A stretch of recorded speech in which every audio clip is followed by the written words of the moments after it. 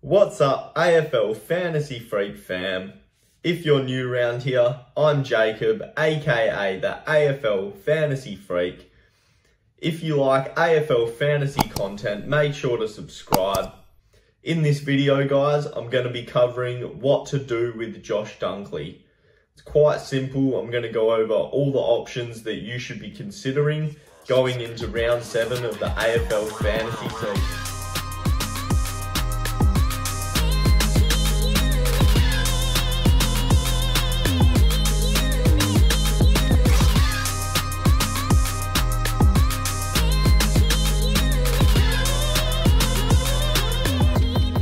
So we've had the news emerge that Josh Dunkley will be getting a shoulder reconstruction and therefore he's set to miss at least 3 months of footy. Must trade, have to get rid of him this week. Fortunately, he's priced super high, so you have unlimited options in what you can do. The first option that I'm going to suggest is that if you have Flynn at R2, you have to be going to Gawn or Grundy. That's your priority this week.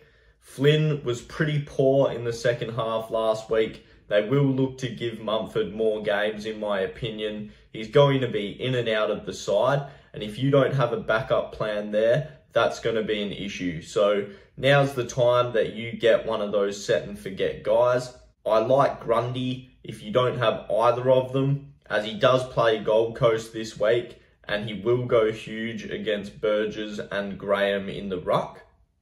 The second guy, arguably going to be the most traded in this week and a huge talking point, is Jack Zabel. So I'd already given my thoughts in a previous video, which I will link in the cards up above. But essentially, I'm not a huge fan of Zabel for a few reasons. North are getting smashed this year. Their percentage is 46%, so as a club, you'd think they're going to change things around.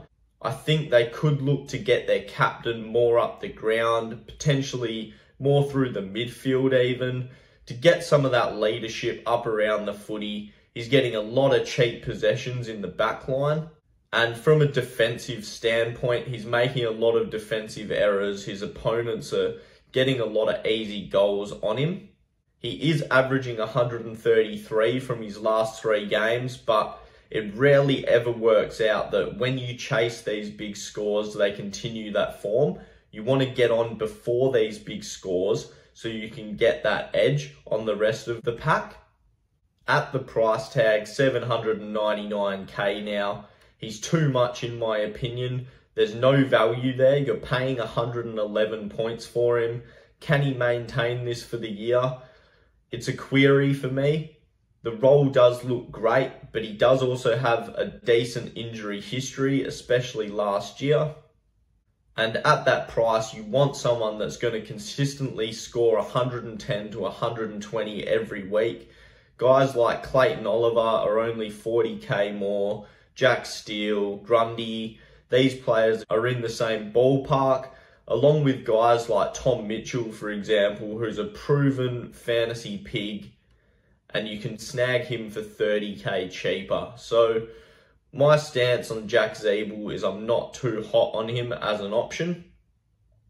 I think that especially this year with cash generation being difficult at this stage, there's not many good rookies coming through. I think this is a great opportunity to go down to an underpriced premium and potentially bank yourself an extra 100k to go towards another upgrade in the coming weeks. Therefore, some of the options that I do tend to like a bit more, I'm quite hot on Steele Sidebottom. So last week went big, 130 points, but with the lack of midfield depth that Collingwood have, we saw him injected into the midfield. He spent 88% at CBAs. So that's an increase of 46% on his season average. He's now priced 115k below his starting price, which puts him priced at 100. I expect him to continue in this role.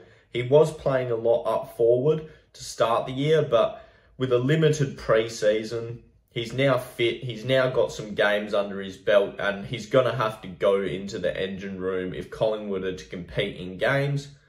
I think now's the time. He's bottomed out. Get on board. He's one of my top priority picks as a Dunkley replacement. We also have Nat Fyfe.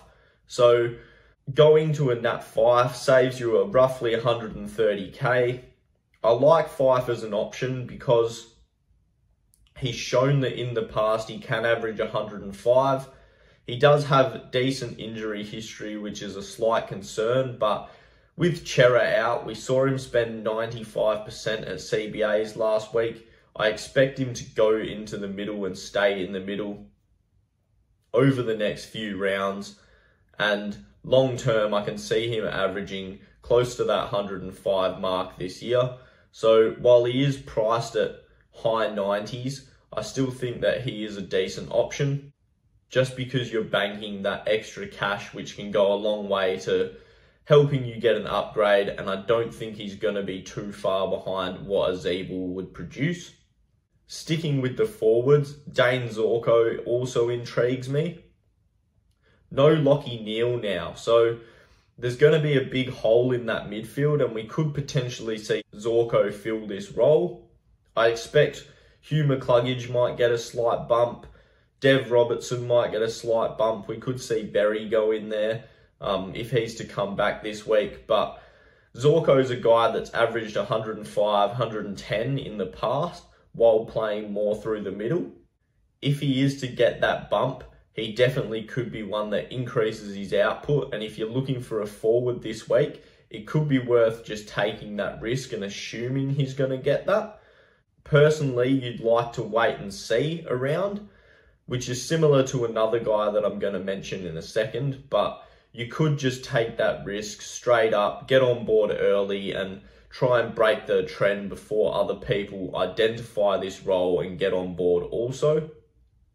At a cheaper price, I really like Shai Bolton. So last week I advised that Shai Bolton was a good pickup. He's gone up significantly in price this week, but he's still under 600k. He's currently priced at 83, and with no Dusty this week, and potentially for a couple games, it looks like Dusty does have an ankle or foot concern as well. So Richmond could look to try and get him back to his best and use this 1 week off to potentially extend that to 2, 3, and make sure he gets himself right. Shai Bolton, he's being used through the middle again. We saw last year that he's capable of averaging 90 to 95 in this role, and he's gone back-to-back hundreds with a big 122 last week. He's still cheap. He's priced at 83. I think that you can grab 200k here, 240k here, which can get you another upgrade somewhere else. I think it is certainly a play you can look at. Lachie Hunter for the Bulldogs is also interesting, as we could see a role change here. He has been played forward this year, which has really hurt his scoring potential. But with Dunkley out, there's a potential that we could see Bailey Smith go into the centre bounces, which opens that wing role back up. We know what Lachie Hunter can score like when he is out on the wing, and especially in a Bulldogs team that's flourishing, they're scoring a stack of points. If he can get that wing role back, he's a perfect selection at the price. He's right for the picking. He's got plenty of upside if he does get that role. The last forward option that I want to touch on is one that I don't think is a great pick, one that I wouldn't be going with, and that's Josh Kelly. It's quite clear at this point that Leon Cameron is intent on playing him up forward. I don't think there's much that will change to the GWS side that will see him get back up into a midfield role. They're quite set with their midfielders. They have Taranto, Ward, Green, Hopper. They look like they want to play these real inside mids in that position and use Kelly more on the outside, half forward flank, to try and put some score on the board and use that outside ability that he has. because of this role he's got, his scoring isn't there, and his scoring isn't going to change until he gets the role switch. So it doesn't look like that's going to happen. Keep an eye on him going forward. Potentially a Whitfield into the side this week might change the dynamic around a little bit, but I wouldn't be jumping on at this current stage. As for midfielders, look, you can approach this in many different ways. You can go to a uber premium such as a Merritt or a McRae, for example. Clayton Oliver is a good one, especially with North Melbourne as his matchup this week. Like I said earlier with Jack Zeeble, I don't like paying for these full-priced guys, and with the limited cash generation, I'd prefer to chase someone that's slightly more underpriced. Some of the guys that I do like, Tom Mitchell is still prime for the picking. He's priced at 106, but we all know that he can be potentially 10 points better or more. He hasn't gone bang yet, but he will sometime soon. So he's primed to get on now and hope that he goes big this week against St Kilda, who are struggling for form and have played poorly the last few weeks. Sticking with the underpriced theme, I do like Adam Treloar. He's slightly increased in price from where he was at 1 or 2 weeks ago, but he still fits that underpriced bracket. Especially now with Dunkley out, he's probably going to spend less time at half forward, more time in the midfield.